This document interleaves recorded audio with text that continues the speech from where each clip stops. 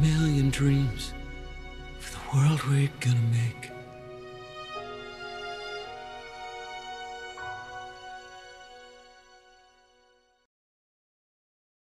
Today we're kicking off the series with a sermon entitled A Million Dreams.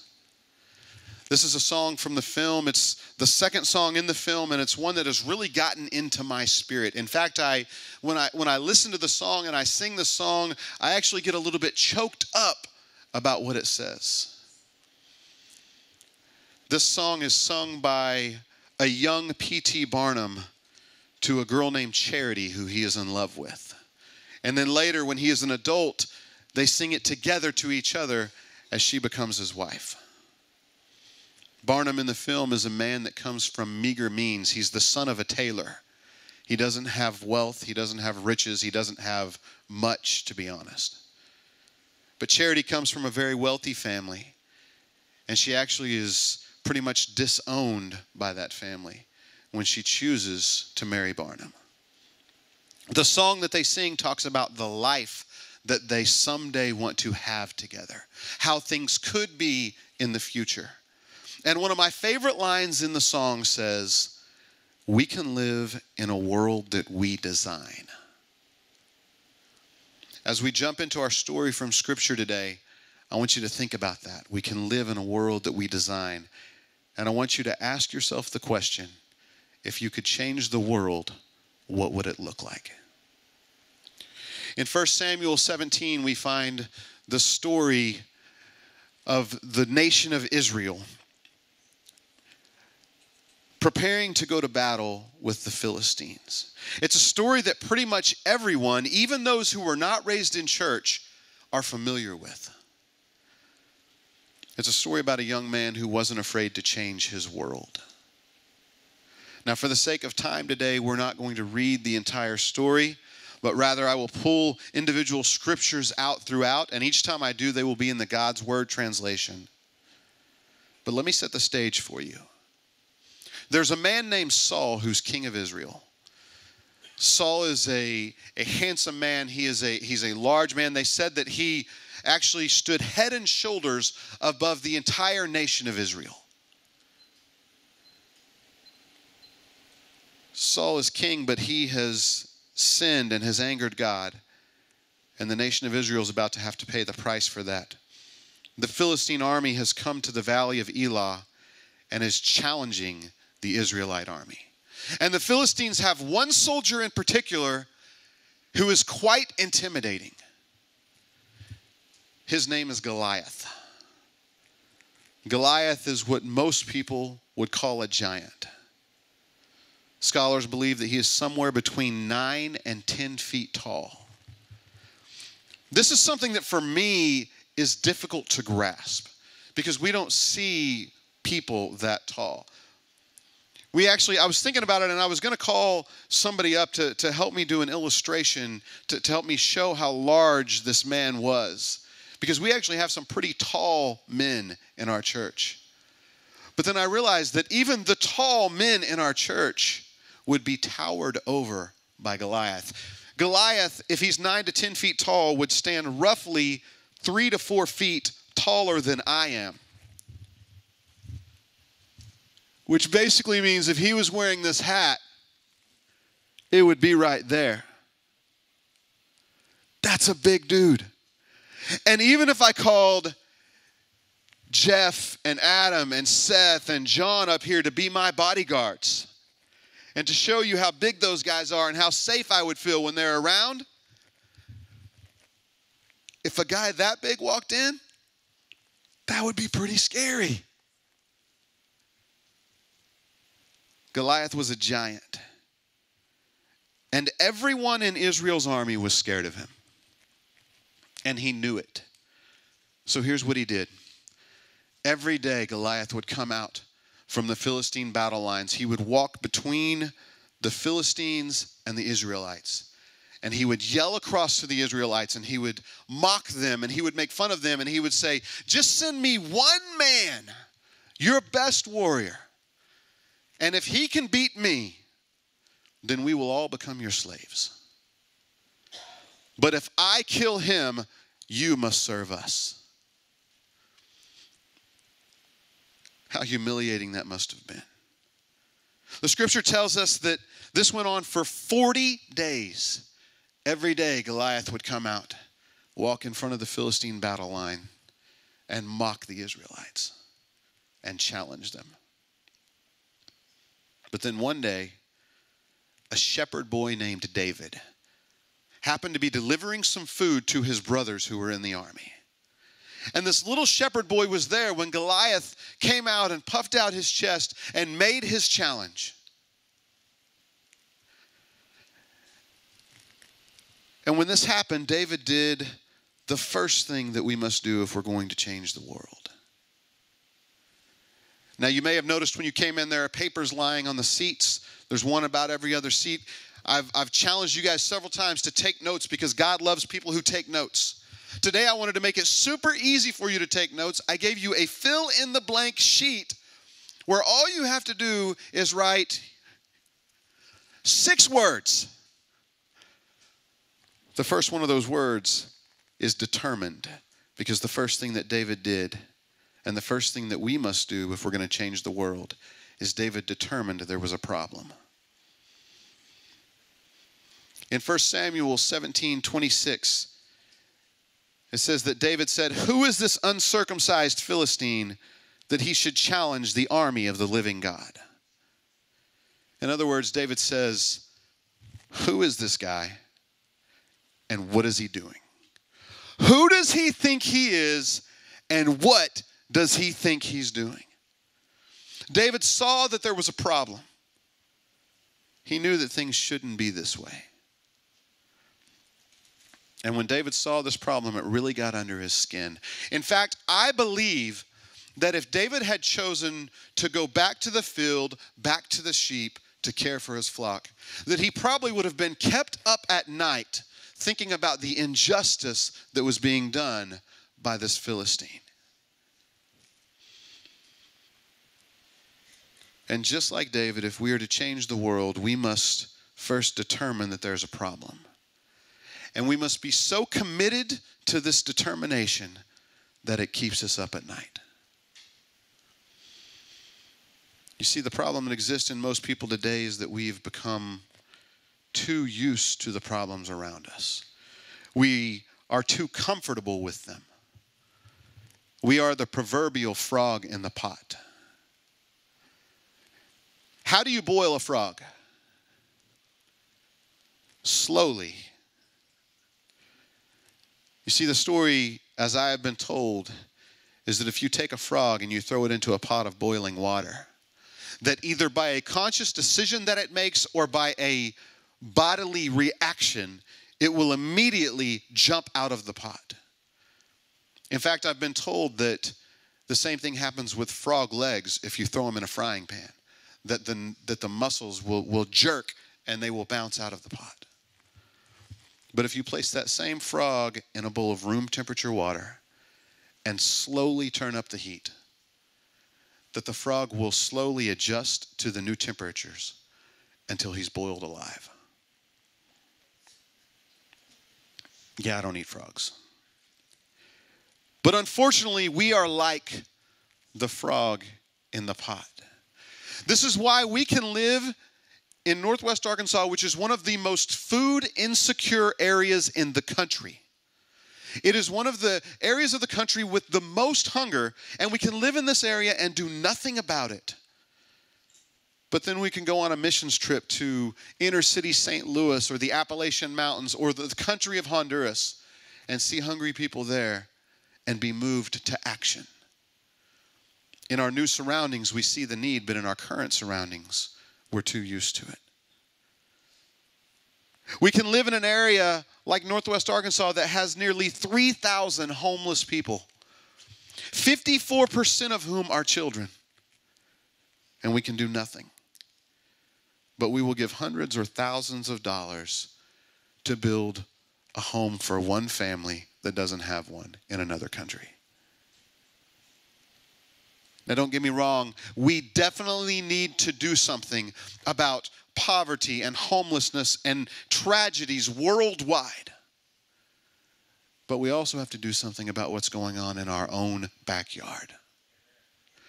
You see, we have to see the hunger and the homelessness and the divorce rate and the fatherlessness and the poverty and the overcrowding in our foster care system, and most importantly, the lack of Jesus in people's lives as a problem.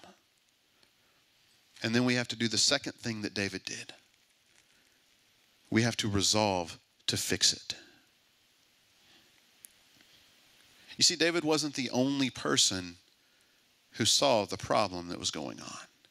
David surely couldn't have been the only person who saw what Goliath was doing and said, that's not right. But no one else, at least no one that is talked about in the Bible, did anything to fix it. The Bible says that when all the men of Israel saw Goliath, they fled from him because they were terrified. But David didn't do this. David said, that's not going to happen on my watch. He went to King Saul, and in verse 32 we read that David told Saul, no one should be discouraged because of this. I will go and fight this Philistine. He said, hey, tell everyone not to worry. It's okay. I'll go fight him. David said, enough is enough. And even when no one else was willing or able to do anything about it, he did. Church, we've got to do the same thing. If we're going to change the world, we've got to resolve to fix the problem. Let me tell you something. I like you guys. I like you a lot, most of you. And I really enjoy coming together every week and worshiping God together and hearing from the Word together. I love the fact that all us guys are going to go to Golden Corral as soon as this 21-day fast is over, and we're going to make total pigs of ourselves. I love that we're going to come together this Thursday night for a Pinewood Derby with our boys. I love all that. But that's not why CenterPoint Church exists. You see, before God ever told Christina and I that we were going to come to Lowell, He told us that we were going to pastor a church that was focused on outreach. That we were going to pastor a church that was focused on making the world a better place to live. In fact, when He told us that we were coming to Lowell, I was like, are you sure? Because He'd already told us what we were going to do. And in my simple mind, I couldn't figure out how that worked in Lowell. Until He began to open my eyes. The reason we exist is to make a difference. We have determined that there is a problem, several of them in fact. And we have resolved to fix them or to die trying. There are people in this room who became a part of our launch team, some of them almost a year before we ever even had a church. And the reason they decided to be a part of what's going on here is because they heard me get up after I fed them pizza. They heard me get up and say, we're going to change the world and make it a better place to live. And I told them in those meetings, I have no idea how, but it's going to happen. Now I have a little bit better idea how, but still not much of one.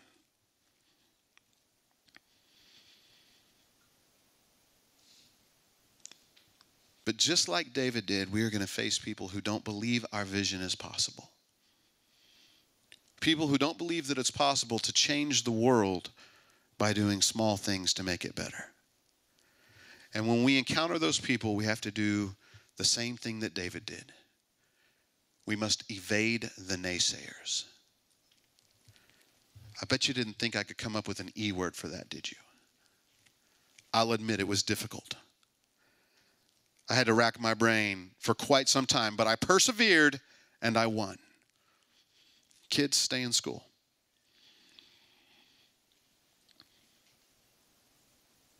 When David decided that he was going to do something, he faced opposition at every turn.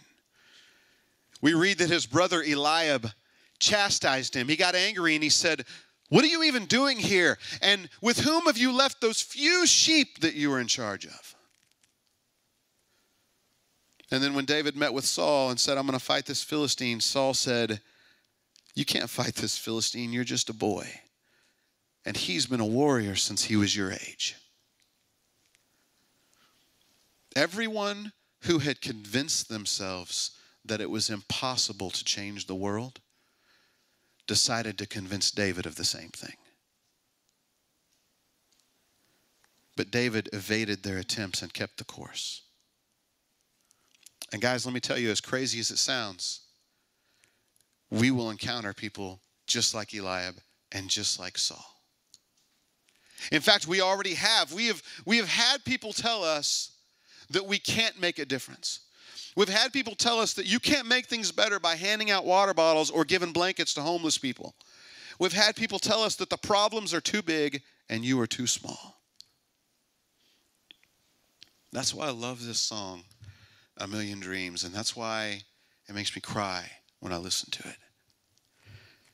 Because listen to what this song says. It says, they can say it all sounds crazy. They can say we've lost our minds. But I don't care. I don't care if they call us crazy. We can live in a world that we design. Church, do you believe that? Do you believe that no matter how crazy it seems, and no matter how many people tell us that it can't be done, that we can imagine the world as it should be and then take steps towards making that world a reality? I believe that. And let me encourage you with this thought. Everyone who was trying to convince David that what he knew he had to do was impossible was doing nothing. I have a couple of friends who own 2 houses. This couple owns 2 homes, and they live in one and they rent out the other. And the way they were able to do that is they worked really hard to get really close to paying their first home off that they bought when they got married.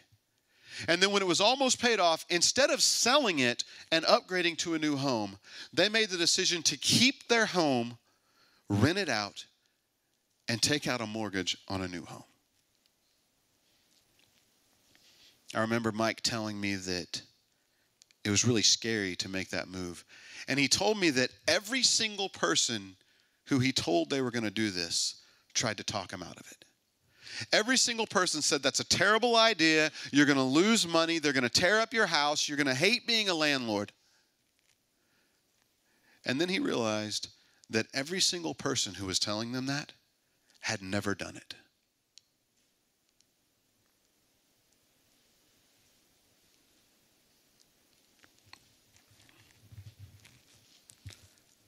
And that's the same situation we're going to face, is that people who have never done what we know God's telling us to do are going to tell us that it's impossible. But we're not going to do it alone. In fact, doing so probably would be impossible.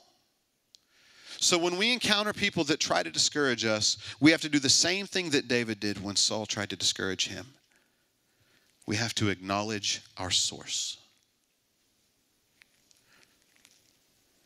David said, listen, Saul, you don't understand. I'm a shepherd, and when I'm in the fields, one time a lion came and took one of my sheep in its mouth and tried to get away with it, and I chased that lion down, grabbed it by the mane, struck it, and killed it. Later, I did the same thing to a bear. And then he says this in verse 37. The Lord who saved me from the lion and the bear will save me from this Philistine. David knew where his help came from. David knew that in his own strength, he probably wasn't strong enough to do what God was telling him to do. He wasn't strong enough to accomplish this task. But he knew that with God, nothing is impossible. And I know that too. I know that we are starting a church in the Bible Belt in a town of 12,000 people. In an area where most people who care at all about going to church are already in a church somewhere. I know that we started with an average of about 42 people on a Sunday morning, and now on most days we'll have somewhere between 55 and 60. And I know that to be healthy and financially stable for the long term, that we need to double that number. I know that the task that has been set before us is huge, and that we're going to need lots and lots of volunteers working together towards the vision. But I also know where our help comes from. I know that I didn't choose to do what we're doing here, but that God chose us and called us all together. And I know that Ephesians 2:10 in the New International Version says, we are God's handiwork, created in Christ Jesus to do good works, which God prepared in advance for us to do. Isn't that awesome? We were created to do good works that God prepared in advance for us to do. I don't know about you, but I can live with that. I can live with an impossible task if I know that God's the one that's empowering me to do it and telling me to do it, and that he's already worked it out before I even knew about it. David determined there was a problem. He resolved to fix it. He evaded the naysayers. He acknowledged his source. And then when it was time for words to stop and actions to start, David moved strategically.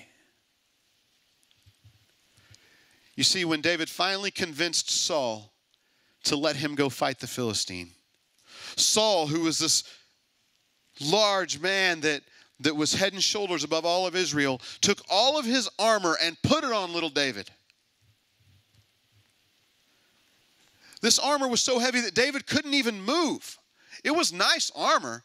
It was armor that a soldier would love to fight in. But it was too big for David, and it wasn't what he had trained in.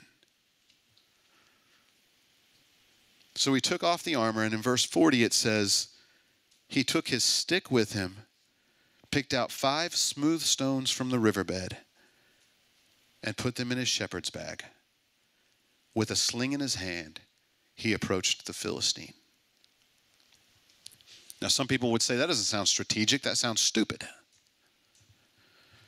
But let me explain something to you. Let me clarify and fix a common misconception about this story. Because I think what sometimes happens is we, in our modern day minds, we picture this little kid with a slingshot that he bought at Walmart walking up to this huge giant and closing his eyes and pulling back on the sling and then letting go and just hoping that he hits the giant. That God somehow directs the stone into the giant. Guys, that's not what happened. I've even seen cartoons for kids that make it that, like I saw this one cartoon one time.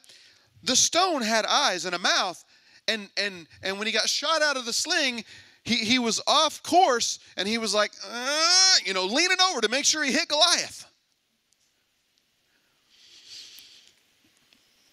But David's sling was a weapon of war.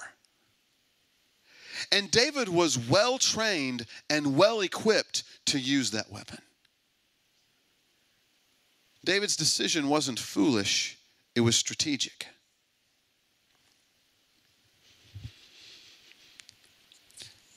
Because the thing is, if David had taken Saul's armor, that really nice armor, and he had marched out to fight that giant in hand-to-hand combat, this is not a story we would be telling in church today.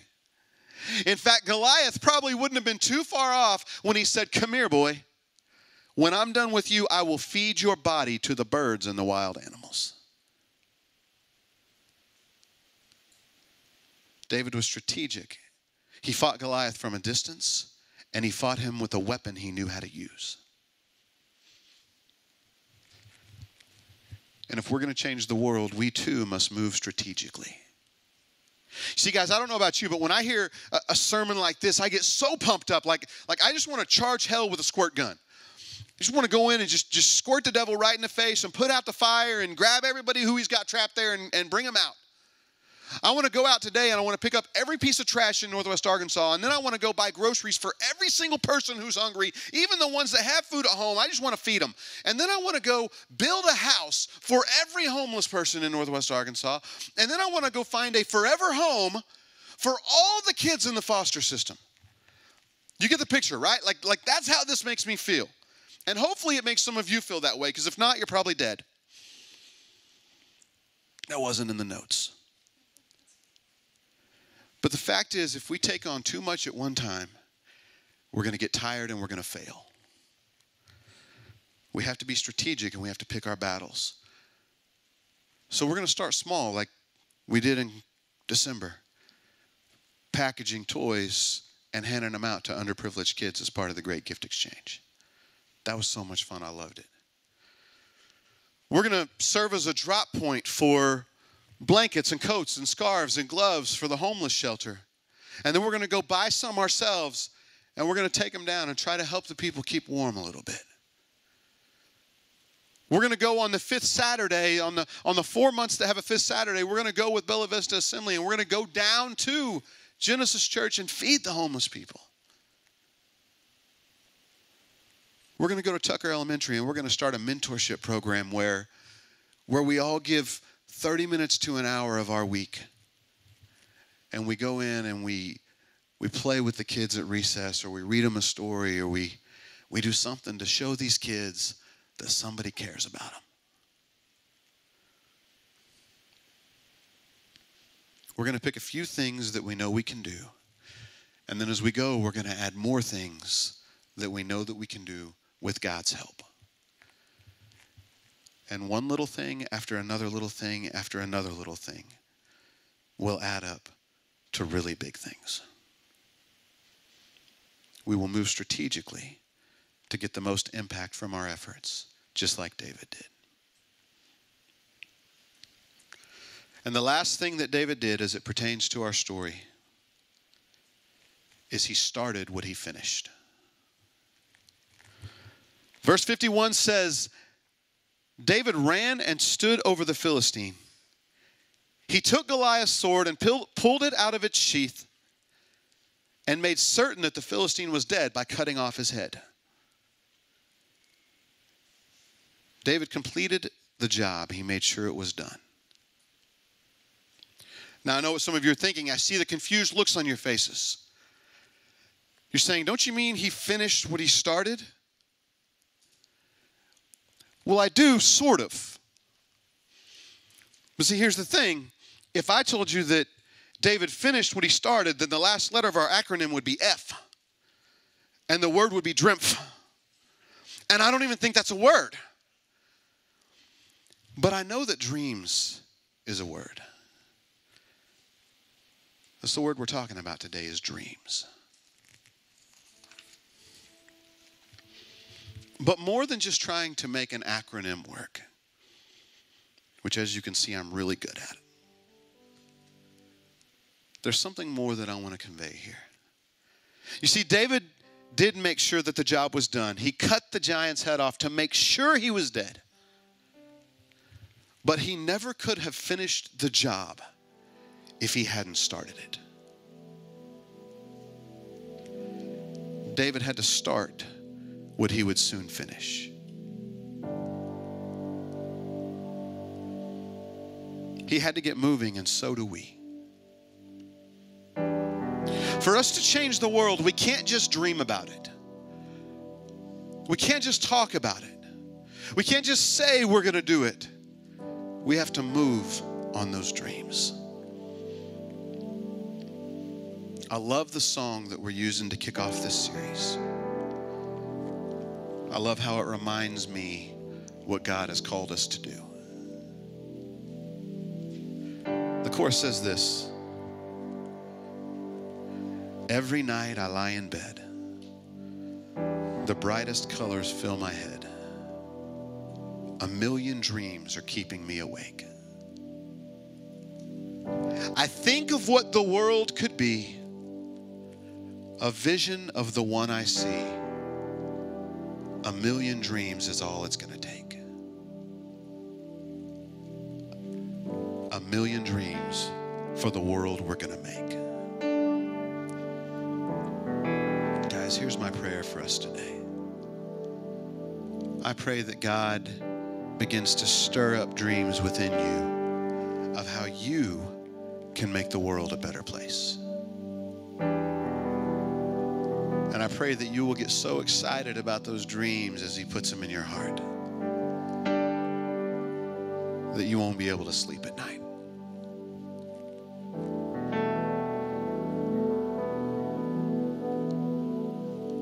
I pray that you will never let those dreams slip away, that you'll never let anybody convince you that it's impossible, that you'll never let life get too busy. See, I started today by asking you, if you could change the world, what would it look like? Now, as we finish, I challenge you, make that happen. Be a difference maker. Change the world.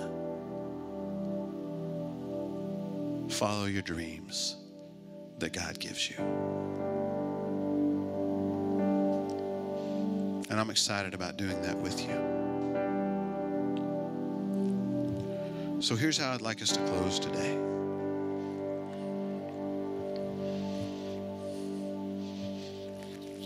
There's a movie from my teenage years. It's probably not appropriate. It's called Jerry Maguire. And in this movie called Jerry Maguire, there's a sports agent that gets fired, and he decides in a moment of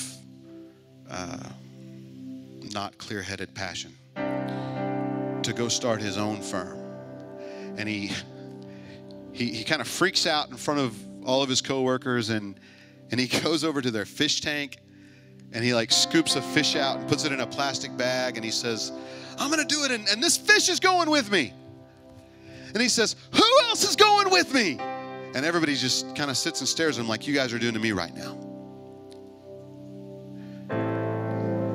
But here's how we're going to finish.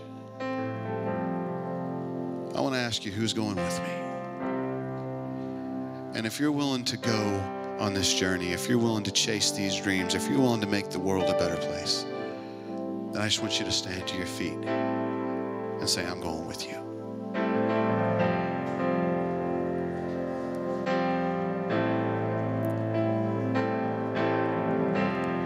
Now let's pray that God will help us do what we have committed to do. Can we do that today? Father God, thank you so much. Lord, thank you for the call. Thank you for bringing us here to this place and this time. Thank you for putting a dream in our hearts, God. Lord, I know there are people here who have never even heard our background, never heard our story. They don't even know about the dream, the actual physical dream that you gave me. But God, I thank you for that dream. I thank you for leading me here. Lord, I thank you for the people that you have begun to surround us with. People with a heart and a vision to see your work done.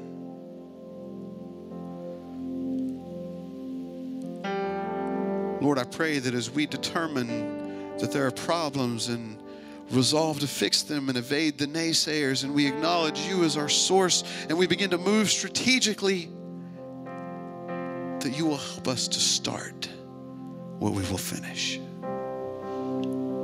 and that you will help us to be successful. Lord, give us dreams of the world that you want to make.